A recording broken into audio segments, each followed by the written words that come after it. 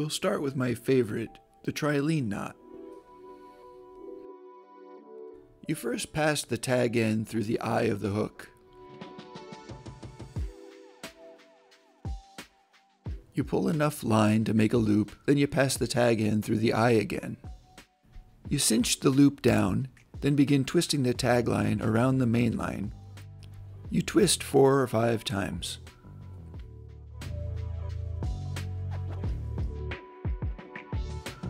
You then push the tag end through the loop and cinch the knot.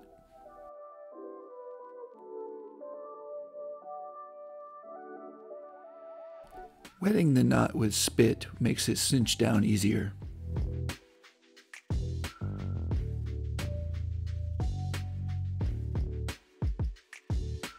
Then you trim the tag end and you're done.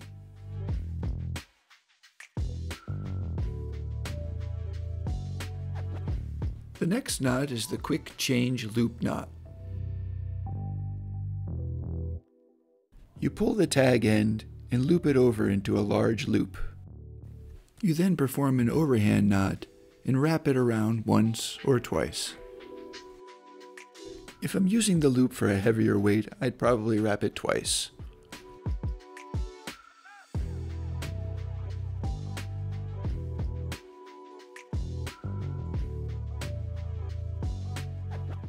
You pass the loop through the eye of the weight, then pass the weight back through the loop.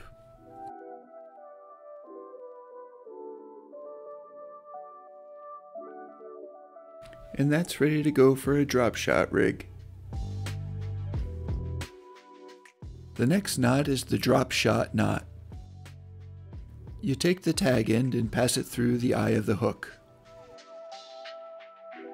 Pull enough through to make a loop.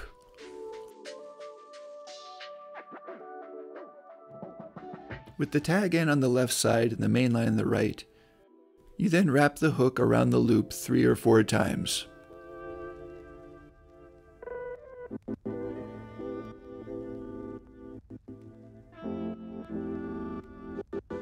I place the handle of my scissors on the hook to give it some weight as I pull both sides of the knot.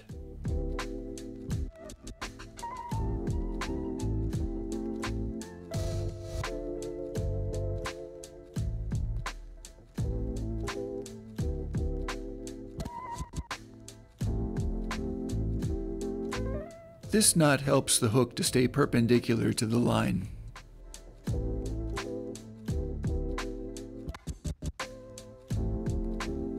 The next knot is a dropper loop knot. You pull the tag in enough to make a large loop. Using the middle fingers of each hand, you pull the loop taut, then use your index fingers and your thumbs to twist the line on itself, 3 or 4 times.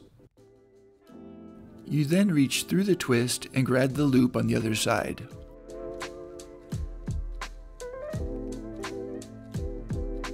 Hold the loop with one end and the ends in the other and slowly pull the line taut.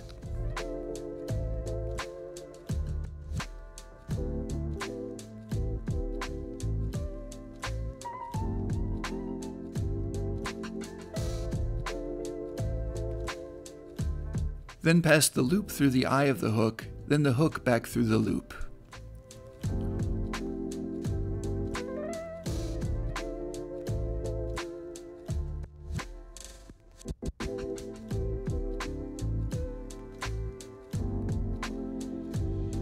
The knots on both sides of the loop keep the loop perpendicular to the line.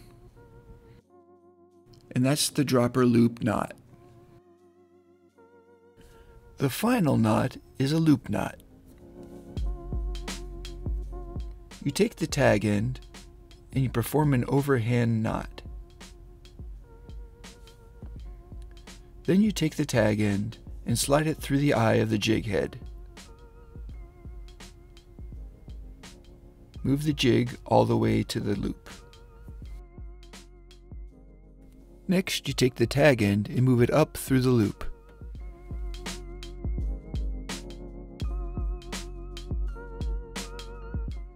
Now wrap the tag end around the main line 3 or 4 times.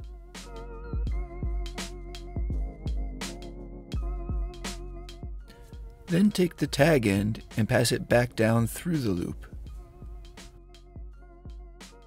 Hold the tag end on the other side of the loop and pull the main line tight.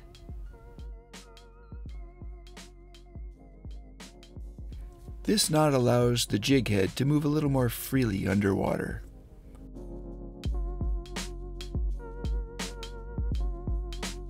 Oh, check out some of my lure making videos.